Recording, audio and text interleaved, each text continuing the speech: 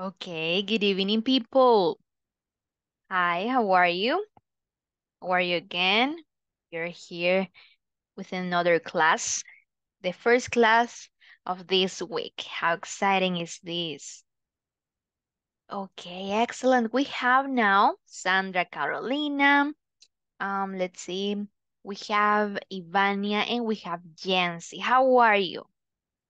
¿Cómo están? ¿Emocionados? ¿Bien? How are you today? ¿Sí? Bien, excited. Are you tired maybe? Quizás están cansados de hoy. Bien, pero espero estén muy bien. Let's see, Sandra. How are you, Sandra? I'm fine, teacher. Fine, excellent. Yancy, how are you? Happy. Okay, you're happy, excellent. And you, how about you, Ivania? And okay. Okay, excellent. I'm glad to hear that. Um, Welcome to this new class, okay? Let's see, vamos a ver, ¿qué estábamos viendo la semana pasada? ¿Alguien que me recuerde?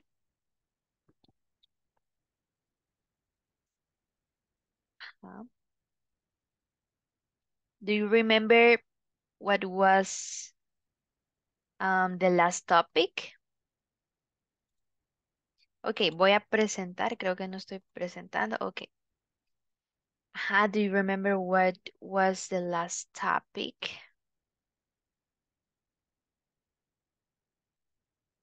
Estábamos viendo, vamos a ver por acá. Mm, WH word, WH question. We were studying about WH questions, right? The simple present or routines, nuestras rutinas. We were studying about our habits and rules of the third person, las reglas de la tercera persona. Ok, quiero ver, ¿quién me dice cuál es la regla de la tercera persona en simple present positivo?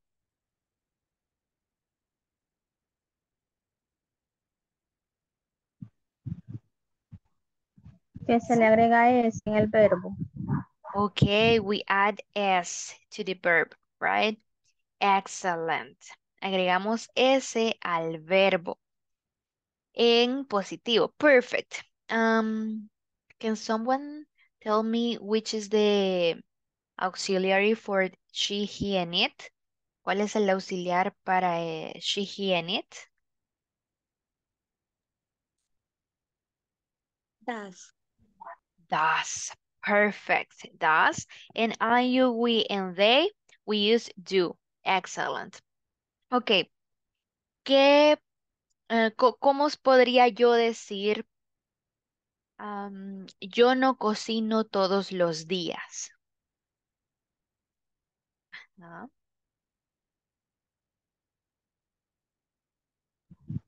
I don't. Podría- Ok. Ajá, ¿quién? Let's see, Sandra. Ajá. I don't cook every day. I don't cook every day. Ok. Let's see, Stephanie, ¿cómo podría decir, em, ella no vive con sus padres? She doesn't live ¿Mm? with parents. With her parents. Okay, excellent. Perfect. Perfect, Stephanie. Y se recuerdan cuál era la regla también en negativo si estamos utilizando o queremos decir una oración en negativo, ¿agregamos o no agregamos ese al verbo? No, porque ocupamos el auxilio, el das. Ya, el das, el auxiliar. Perfect. Thank you so much, Stephanie. Bien, ya trajimos a nuestra mente un poquito acerca de lo que veíamos la semana pasada. Ok, I have a tongue twister for you. Tengo un trabalenguas por aquí y dice, I wish to wish the wish you wish to wish. But if you wish to wish the wish wishes, I won't wish the wish you wish to wish. Ok, está un poquito fácil. Sí, yo quiero que ustedes lo practiquen ahí en su casita. Mueva la lengua, mueva esos labios, esos dientes. Ok. Practice a little bit. Practiquen ahí. Y luego vamos a ver quién es el primer voluntario. Ok. Bien, esto significa yo deseo desear el deseo que tú deseas para desear.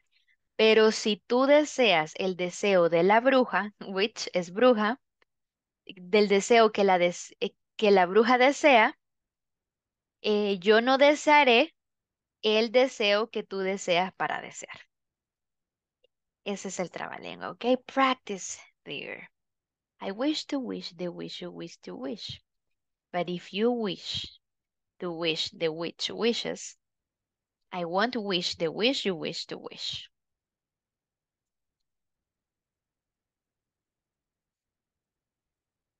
One more minute. Take your time, okay?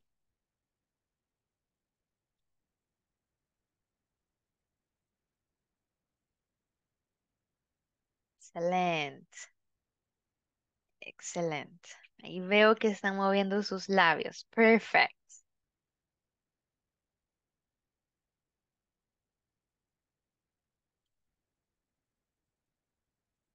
Okay, time is over. Let's see, who wants to be the volunteer? ¿Quién quiere ser el voluntario de esta noche?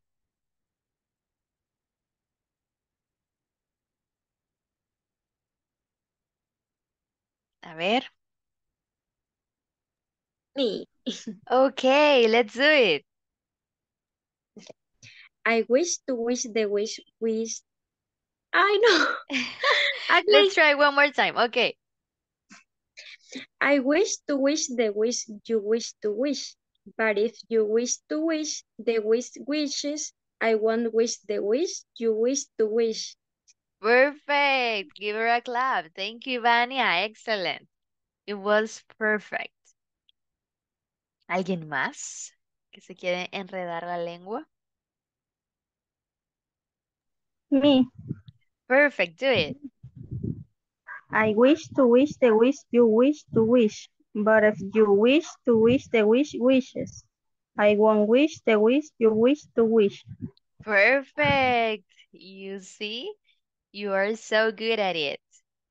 Son muy buenas en esto. Okay. I'm sorry. Just one more volunteer. Solo un voluntario más.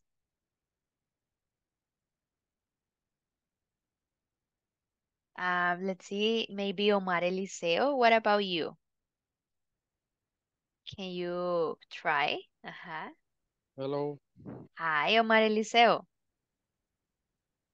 I wish to wish the wish you wish to wish, but if you wish to wish the wish wishes, I won't wish the wish you wish to wish. Perfect. Thank you, Omar Eliseo. Muy bien. Bien, estos ejercicios nos ayudan a poder domar un poquito más nuestra lengua y poco a poco lo vamos a ir mejorando y vamos a hacer más difíciles. Incluso en español es bien complicado decir un trabalenguas, por ejemplo, el de Pablito clavó un clavito, ¿cuál clavito clavó Pablito? Algo así es. Imagínense. Entonces necesitamos soltar nuestra lengua y eso lo vamos a lograr poco a poco. Okay, perfect. Okay, we have here, does it have a view? Ok, vamos a ver algunos vocabularios de las casas. Houses and apartments. We have an audio. Creo que pueden ver mi pantalla, ¿verdad? Están viendo acá. Vocabulary, house and apartments. Right? Okay, thank you. Thank you so much. Muy bien. Vamos a poner este video y pongan mucha atención. Okay, let's get started. Hi everyone. In this class you'll learn vocabulary for talking about places in houses and apartments. Let's get started by listening and repeating. House. The house has 2 floors, a garage, and a yard. The first floor has a living room, a dining room, a kitchen, a laundry room, and stairs to the second floor. The second floor has a hall, 3 bedrooms, and a bathroom. Every bedroom has a closet.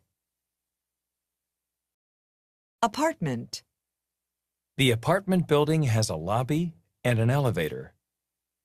Every apartment has a living room, a kitchen, a dining room, a bedroom, a bathroom, and a closet.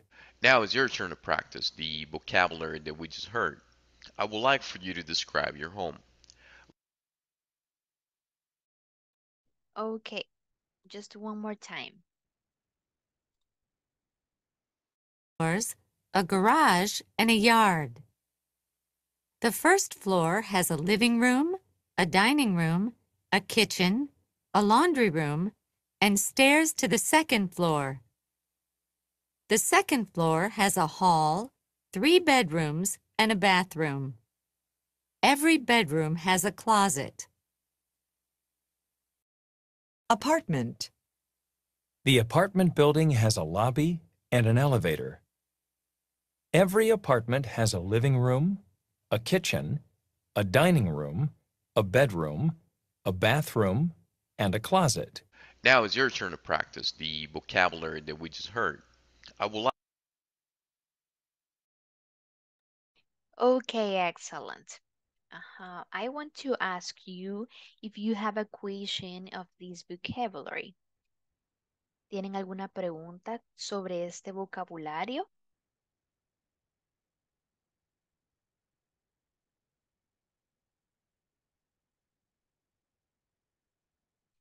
Or is completely obviously? ¿O está súper claro?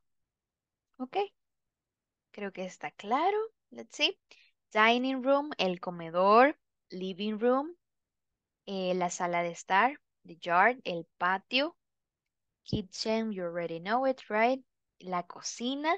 Laundry room es la sala donde lava, se podría decir así.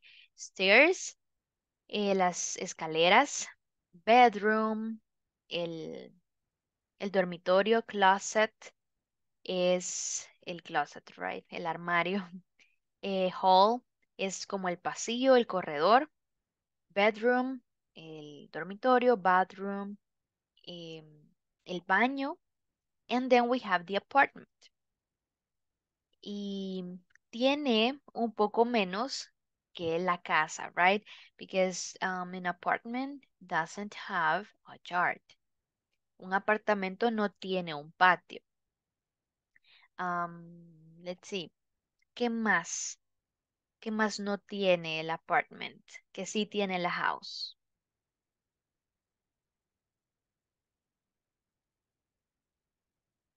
Un Garage.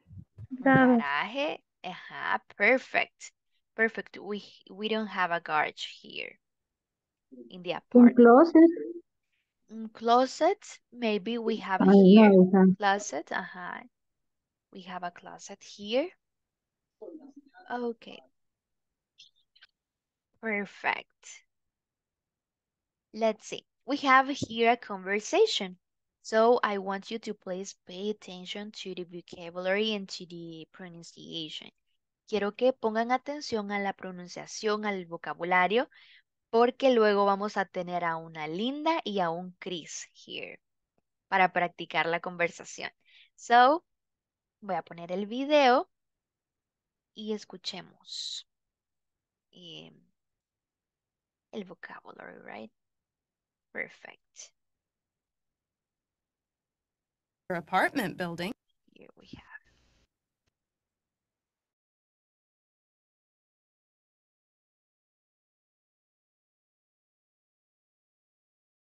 Hi everyone. In this class you'll learn how to respond to yes or no questions in the simple present. Additionally, you'll practice a conversation about an apartment, which illustrates how this topic is used in a real life setting. Let's get started by listening to a conversation. My new apartment. This conversation illustrates how this topic is used in a real life setting. Let's listen and practice. Guess what? I have a new apartment. That's great. What's it like? It's really beautiful. Is it very big? Well, it has a big living room, a small bedroom, a bathroom, and a kitchen. Where is it? On Lakeview Drive. Oh, nice. Does it have a view? Yes, it does. It has a great view of another apartment building. Now let's try to understand simple present short answers. I would like for you apartment. This conversation illustrates how this topic is used in a real life setting. Let's listen and practice. Guess what? I have a new apartment. That's great. What's it like? It's really beautiful. Is it very big? Well, it has a big living room, a small bedroom, a bathroom, and a kitchen. Where is it? On Lakeview Drive. Oh, nice. Does it have a view? Yes, it does. It has a great view of another apartment building. Okay, excellent, excellent. We have listened to the conversation. So now, do you have a question of this vocabulary? ¿Tienen alguna pregunta acerca de este vocabulario? Al menos una palabra que pueda ser desconocida por el momento para nosotros. Sí. No. Are you sure? Let's see. Yeah, tell me, Stephanie. Sí, ¿qué quiere decir? ¿Qué significa guess? Guess es como adivinar. En este contexto es adivinar. ¿Adivina qué? Le dice Linda. Ah, Y ok. también significa suponer. Thank you. Okay, you're welcome anytime. That's great. What's it like? Ok, dice, ¿adivina qué? Tengo un nuevo apartamento. Qué genial, le dice, o qué grandioso. Eso es grandioso. ¿Cómo es? Le dice Chris. Es realmente hermoso. Es, es, eh, es muy grande, le dice Chris. Bien, tiene una gran sala, un pequeño dormitorio, un baño y una cocina. Y le dice Chris, ¿dónde es? Le dice on Lakeview Drive. Ha de ser como un lugar, a Lakeview Drive, donde está el apartamento. Chris le dice, oh, nice. Oh, qué bien, oh, qué lindo. ¿Tiene vista? Y Linda le dice, sí, sí tiene. Tiene una gran vista a otro apartamento, building es edificio, a otro apartamento o edificio. Okay, now I want a volunteer to be Linda and Chris. Vamos a practicar esta conversación con otro compañero. Échele el ojo a alguien que usted diga, yo quiero participar con él o ella. Ajá. Let's see, Eliazar. How are you, Eliazar? Are you here or not? Yes, teacher. Yes, Good perfect. night. Good night. Can you choose someone else? Can you choose a Linda? Elija una compañera para que puedan practicar esta conversación. Sí, ahorita a Ivania. Perfect, Ivania. You're the lucky one. Okay. Let's do it. Guess what? I have a new apartment. That's great. That is like It's really beautiful. it is very big. Well, it has a big living room, a small bedroom, a bathroom, and a kitchen. Where it is? On Lakeview Drive. Oh, nice. Does it have a new? Yes, it does. It has a great view of another apartment building. Congratulations. Thank you.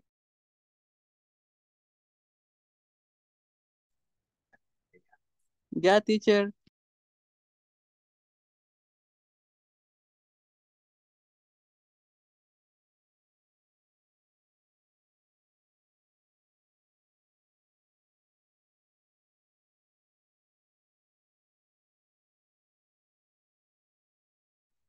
El micrófono. Okay, thank you. Thank you. No me había dado cuenta que lo tenía apagado. Okay, perfect. Bernardino, how are you? Are you there? Are you here? Yes, I'm here. Perfect. Choose someone else to be your Linda, for Give me one sec. example. Okay.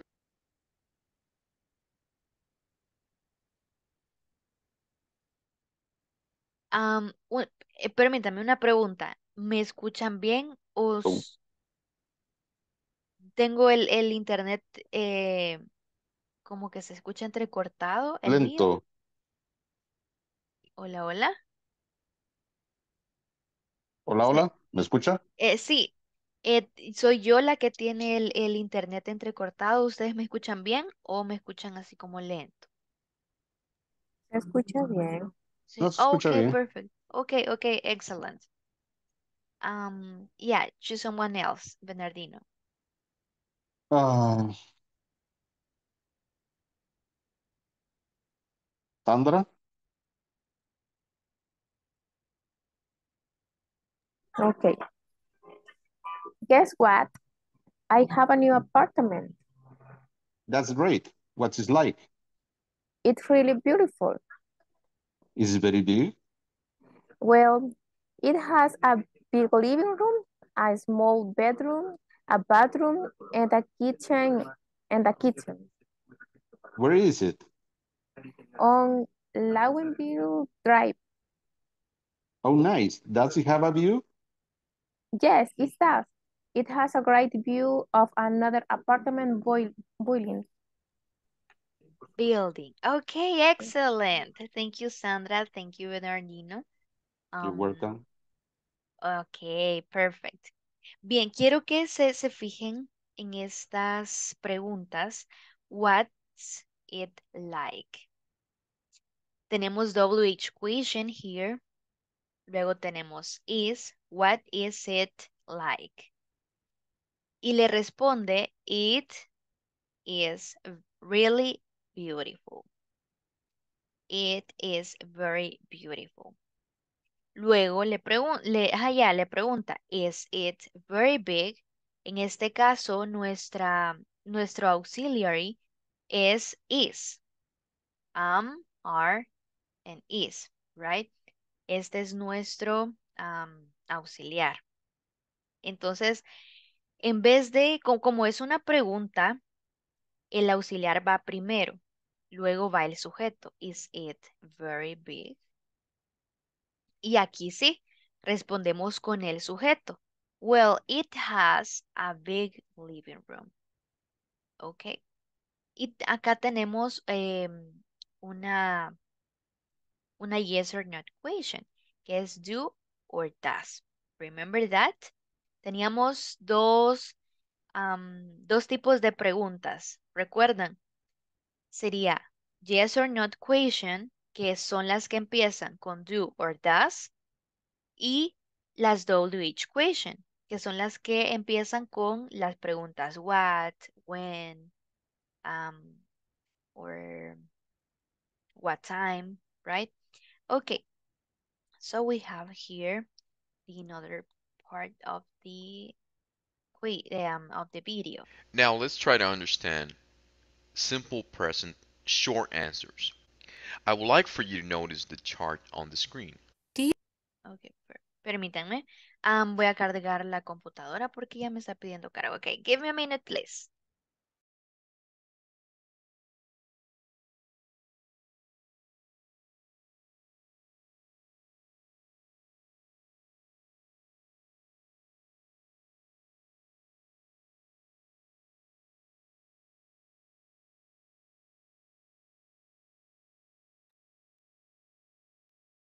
No se escucha.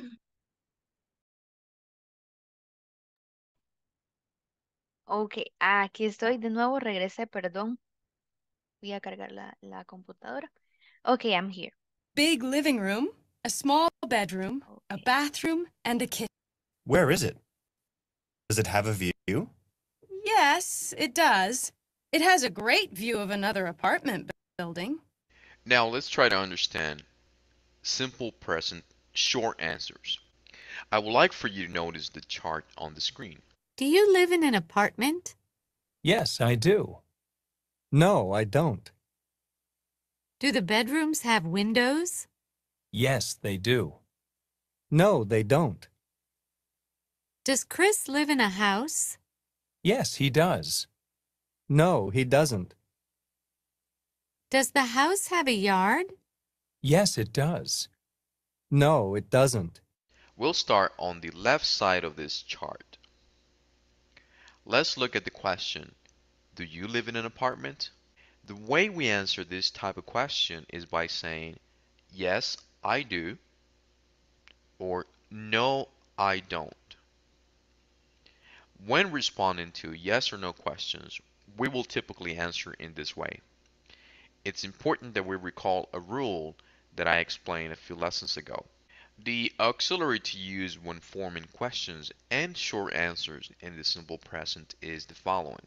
For the pronouns I, you, we, and they, do or don't. For the pronouns he, she, and it, does or doesn't. Now, if you see the example, do the bedrooms have windows? Because we're talking about bedrooms, plural, we're going to use the pronoun they and the auxiliary do or don't. So the answer can be positive by saying, yes, they do. Or negative by saying, no, they don't. Let's analyze one more example. Does Chris live in a house?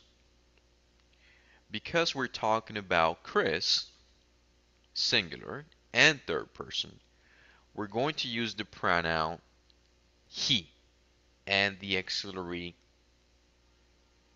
does or doesn't. So the answer can be positive by saying, yes, he does, or negative by saying, no, he doesn't. Now it's your turn to practice by making yes or no questions and making short answers. Ask questions about the houses or apartments of your friends, relatives, and coworkers, and make short answers as well. Okay, short answers. Bien. Las respuestas pequeñas son las que nosotros, por ejemplo, tenemos do aquí y tenemos el sujeto you. So, si nos pregunta, do you live in an apartment? Vamos a decir, yes, I do. El error común que cometemos a veces es decir, yes, I live, ¿ok? Or yes, I have. Pero cuando no, si se fijan acá, do the bedrooms have windows? A veces solemos decir, yes, they have, pero tenemos que responder con el auxiliar, yes, they do. Ok, y también decía en el video que cuando tenemos the bedrooms, o sea, en forma plural, aunque sean cosas, vamos a responder con they, porque estamos hablando en plural, ellos. Ok, do the bedrooms have windows? Yes, they do. Y luego, alguien me puede decir, ok, Chris, ¿por qué utilizamos he? Aquí dice, does Chris live in a house? ¿Por qué decimos yes, he does? ¿Tiene Chris, oh, perdón, vive Chris en una casa? Ajá, ¿por qué ponemos he y no ponemos they? Porque Chris es él. Chris es él. Singular. Easy as that, right? Si en este caso tuviéramos here, let's see, let's imagine, Sofía. Does Sofía live in a house? Ponemos yes, she does. Tenemos Sofía, que es chica, right? She. Ok, excellent. ¿Hay alguna pregunta con respecto a las respuestas cortas?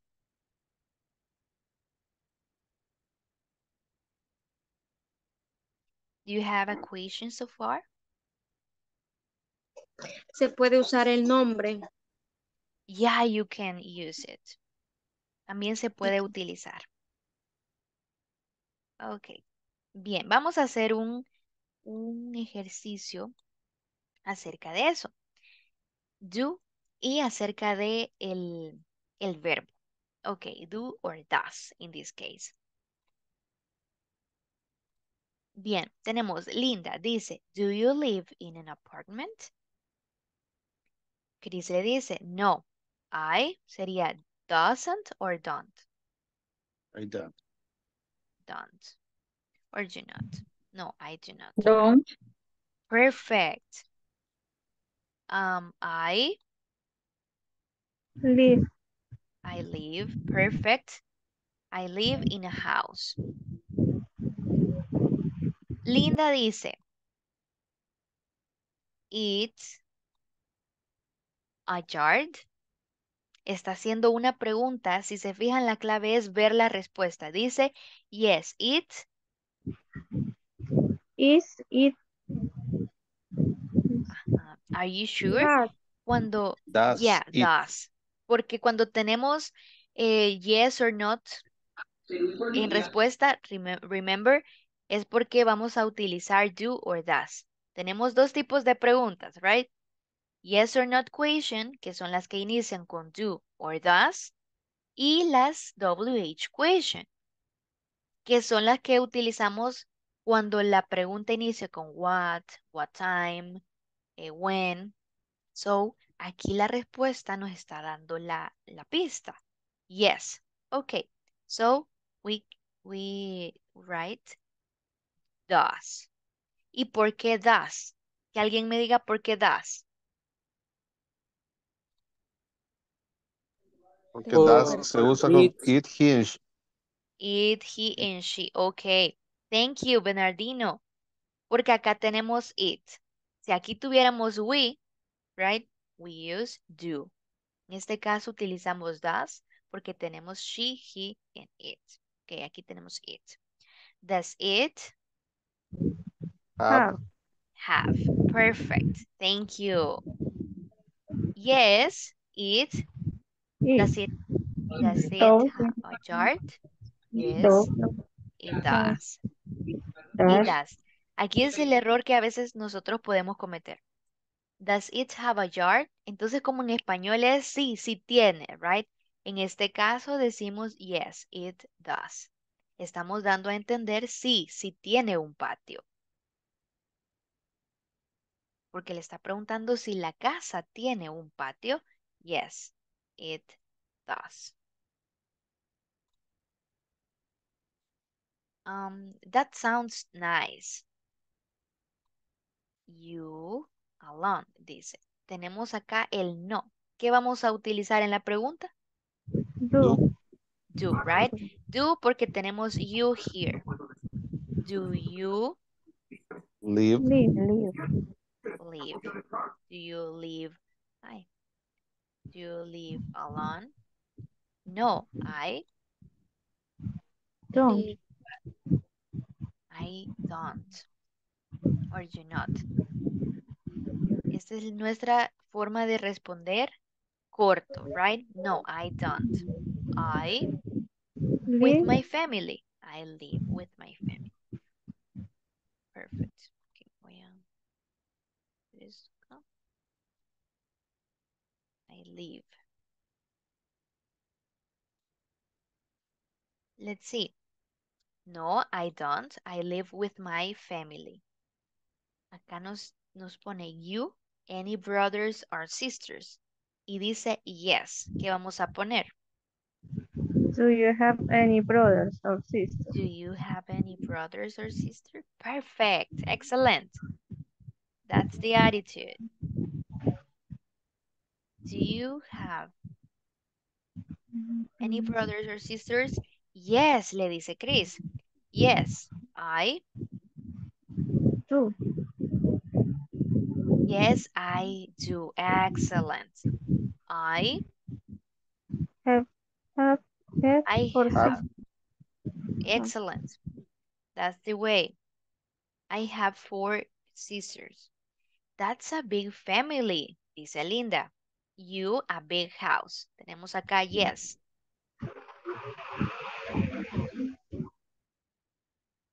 Ujú. Do. Mhm. Do you? Excellent. Have. You. Have. You have. Do you have? Perfect. Have. Do you have a big house? Chris y Linda son bien curiosos, right? Hacen bastantes preguntas ellos. Yes, we. We do. Yes, we do.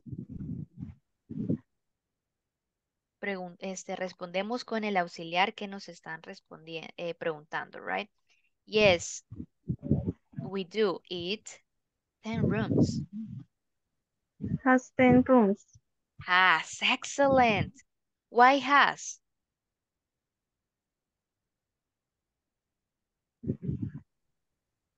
Is she Why? and it? Ok, excellent.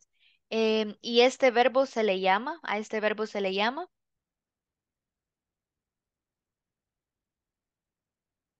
Let's remember, let's remember. Irregular. Irregular verb. ¿Por qué? Porque con you, we and they, nosotros utilizamos have. Pero con it, she and he, we change the verb, solo la escritura. Have and has. Con la tercera persona utilizamos has. A ver, alguien que me mencione otro verbo irregular.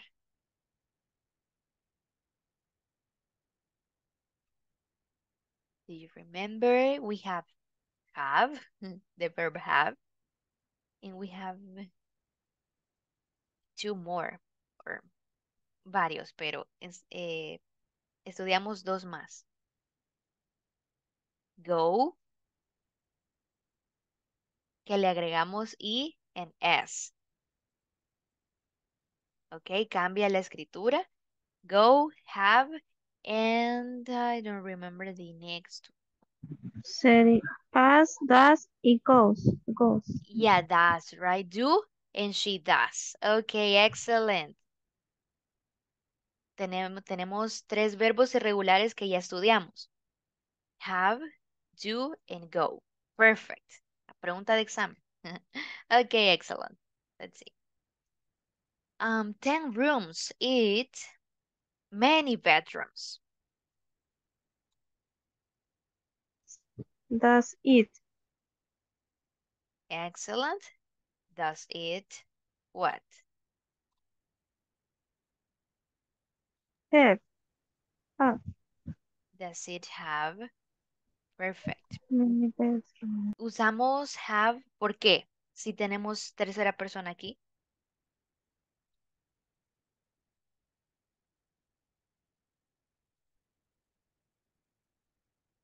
Ajá. Let's remember. ¿Por qué le voy a preguntar? Let's see. Eliazar. Eliazar. Con she, he, and it, sabemos que el verbo cambia. ¿Por qué aquí tenemos it y el verbo no ha cambiado a has? Why?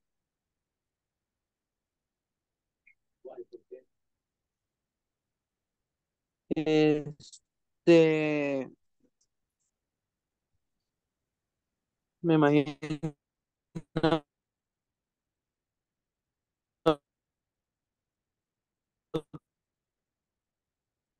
Ay, no le logro escuchar bien, Eliazar. como it va en tercera persona.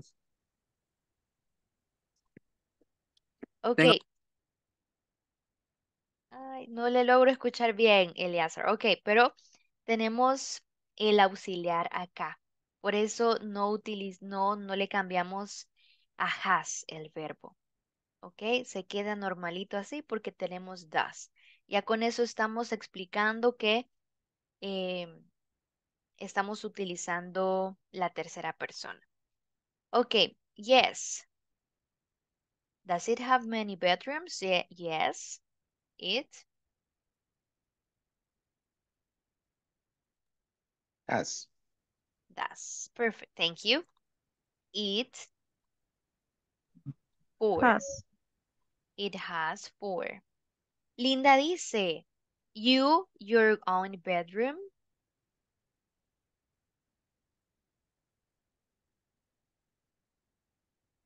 Do. Do. Do and what?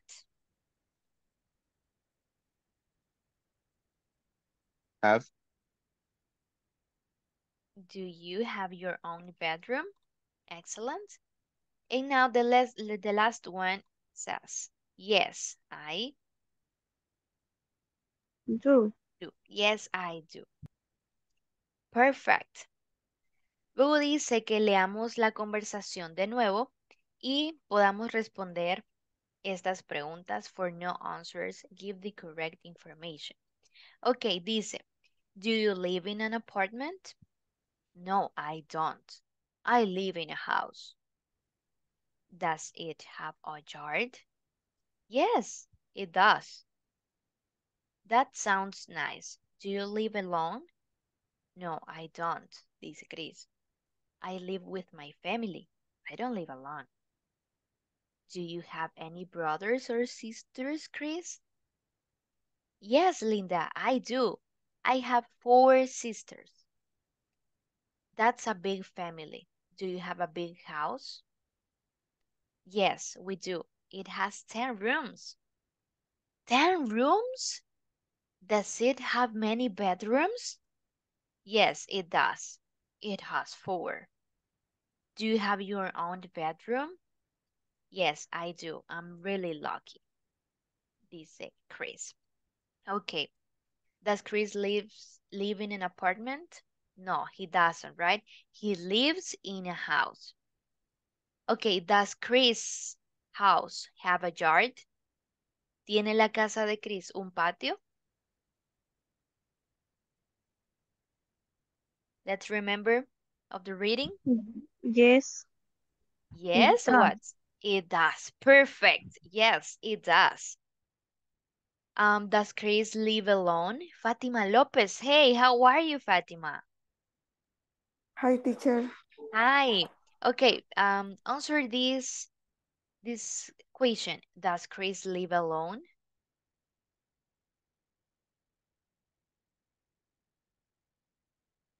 Remember the reading? No?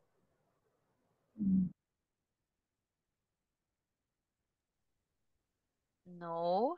He. And which one is the auxiliary?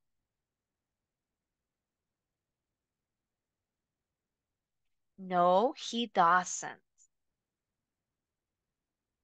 No, he doesn't. Él vive con su familia. Él no vive solo. Okay, does he have 4 brothers? Remember? ¿Será que tiene hermanos o hermanas? Do you have any brothers or sisters? ¿Cómo responderíamos? Does he have 4 brothers? Yes, he does. Or no, he doesn't. No, he doesn't. No, he doesn't. No, he doesn't. Perfect. No. Thank you. Excellent. Does he have his own room? Yes, he does. Or no, he doesn't.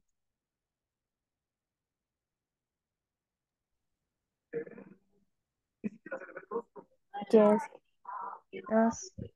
Yes, he does. Él tiene su propio dormitorio. Yes, he does. Okay, do you have a question so far?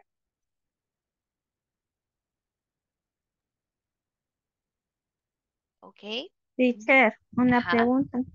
Donde dice, do you have your own bedroom? La palabra own, ¿qué significa?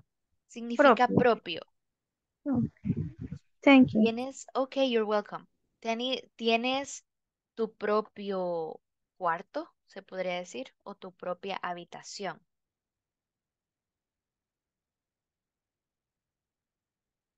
Okay, excellent. We don't have a question so far. Okay.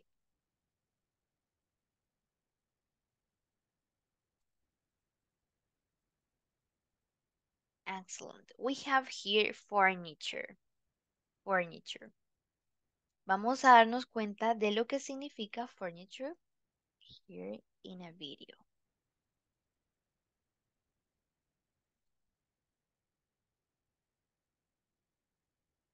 Let's do it.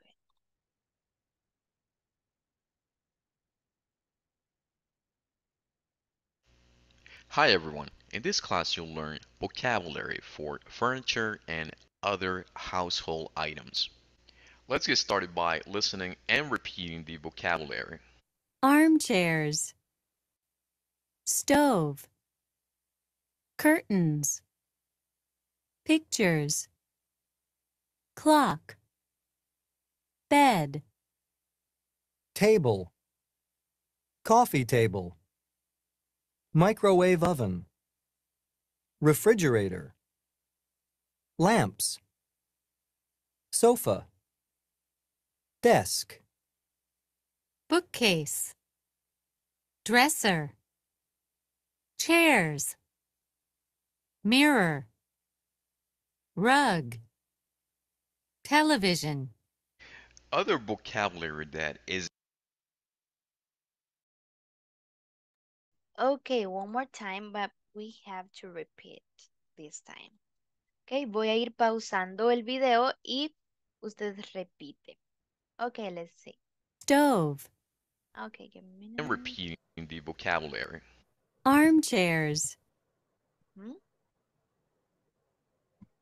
Armchair. Armchairs. Perfect. Stove.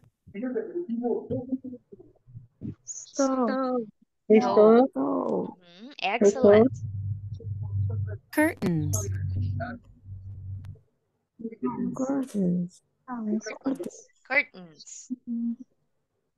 Pictures.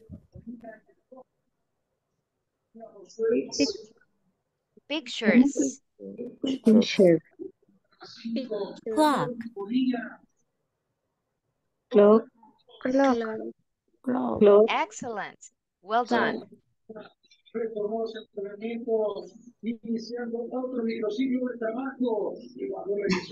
Ajá.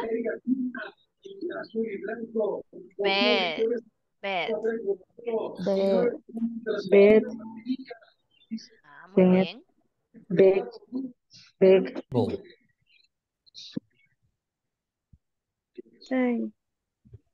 Table. Coffee table. Coffee table. Perfect. Microwave oven. Microwave Microwave, oven. refrigerator, microwave, Refrigerator. Refrigerator. Perfect. lamps, lamps, Lamps. Lamps. sofa, Sofa. Sofa. sofa, desk, Desk. Okay. bookcase, bookcase, Bookcase. Okay, excellent. dresser, Dresser. Dresser. chairs, chairs, Cheers. chairs, Mirror. Okay. rug, Truck. frog, Rug.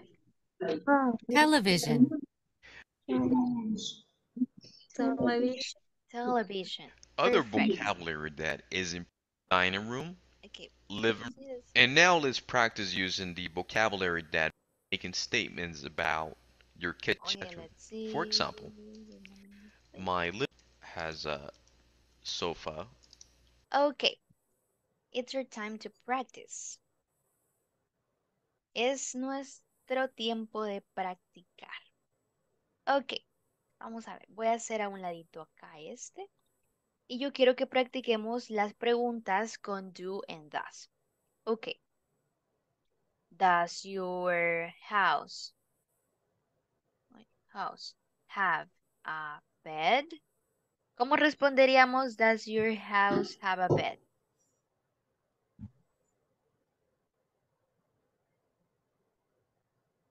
yes, it does. Yes, perfect. Okay, I do. Mhm. Yes, it does. It, porque house es singular. So it is it. Okay. Okay, do your houses have a yard? ¿Tus casas tienen un patio?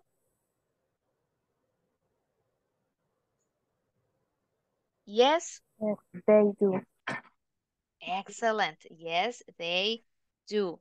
They, porque estamos usando plural. So it's they. Yes, they do. Y si quiero poner no, que no tienen. No, they don't. No, they do not or they don't. Okay. Does your bedroom have a bookcase?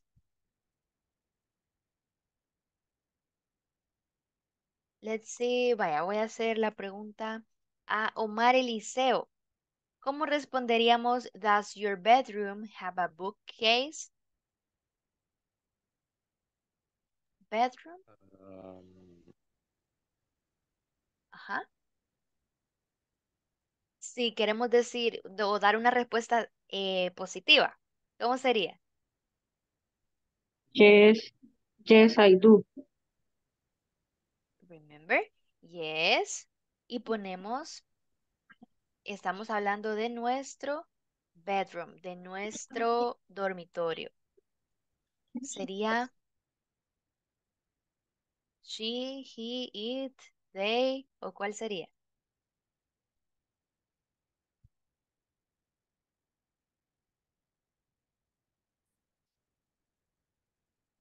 Ok, does your bedroom, tu dormitorio, tiene librera? So, ¿nuestro dormitorio es singular o es plural? Es Pues, singular. Es singular. So, utilizamos it. Yes, it does. Remember, we don't use yes, it have or it has, right? Yes, it does. Y si lo quiero poner en forma negativa, ¿cómo sería? No, it doesn't. No, it doesn't or does not. Perfect. The last one. Um, do you have a television? Television. ¿Cómo responderíamos en manera positiva?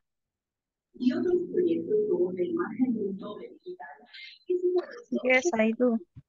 Yes, I do. Excellent. Yes, I do. ¿Y de forma negativa? No, I No, I don't. don't. No, I do not or don't. Perfect. You see, it's very simple, very easy. Hay una pregunta hasta acá. Vamos a ver, a ver, a ver. ¿No hay pregunta? Ok. Bien, vamos a ver. Dice, which rooms have the things in part A? Complete the chart.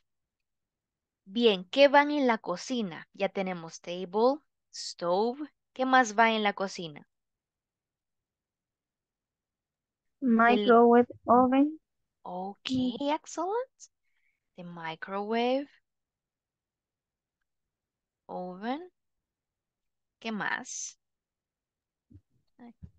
Refrigerator. Ok. Refrigerator. ¿Qué más podría ir en la cocina? Here's missing one thing. Aquí está faltando una cosa. Chairs. Chairs. Excellent. Chairs. Bien. Ahora de los dibujos que va en el comedor. Bien, en el comedor también podrían ir las chairs, right? Ajá. We already have table. ¿Qué más? Pintura. Yeah, we can have pictures there, right? Pictures, Chairs. chairs. Uy, let's see. Chairs. Clock. A clock, right? Clock. Excellent. En el comedor, ¿qué más? Solo eso, right? Yeah, I think we have all there. In the living room. Ajá, ¿qué más? ¿Qué podríamos poner in the living room? Let's see. Sofá. Chair. What? El sofá. Sofa. Television. Room. Okay. TV. Picture. Pictures. Bedroom. Ajá, Excel. Lamps. Room. Rug, excellent. Chairs. Chairs, yeah, we can have chairs there. Bookcase, what about that? The bookcase, right? We sometimes have the bookcase in their living room.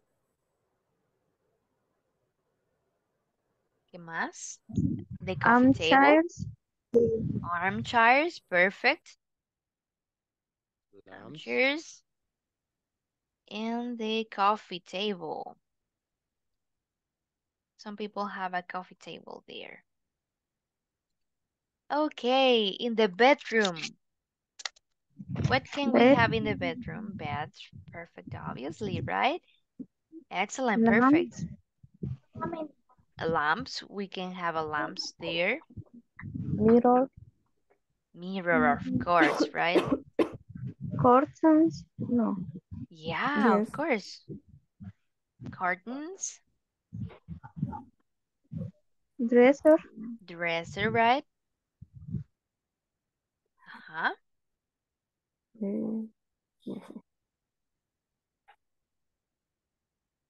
And that's it, right? Okay, in the kitchen we can have a stove, una cocina, oven, stove. Ay, yo, stove. Ay, no, lo borré. Okay, let's see. Okay. Stove. Stove here. Okay, perfect.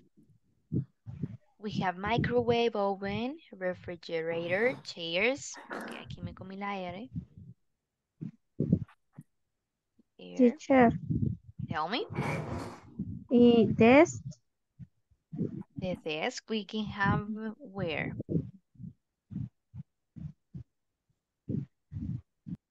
Maybe in the living room or no, in the bedroom, right? We can also have a desk here, there. Okay. There we have furniture. Bien, furniture significa muebles. La palabra furniture significa muebles. Cuando yo les pregunte, denme 3 ejemplos de furniture. A ver si alguien se recuerda. 3 ejemplos de furniture. A la cuenta de 3. Sofá. Ajá. Chair. Chair. Desk. TV. Desk, TV, okay. What else? TV. Pinture. Armchair. Pictures, armchairs, perfect. Thank you. You already know that vocabulary, right? Okay. Bien. ¿Alguna pregunta hasta acá de lo que hemos visto? ¿No? Muy bien. No se pierdan la clase del día de mañana porque vamos a estar viendo there is and there are. Okay. Some interesting topics here. Okay, perfect. If there no tenemos una pregunta there. Esto es todo por hoy. I hope you rest a lot and don't forget to study. Bye bye. See you tomorrow. Bye. Bye bye. Bye bye. See ya. See you tomorrow. Bye. Bye bye. Good night. Rest a lot.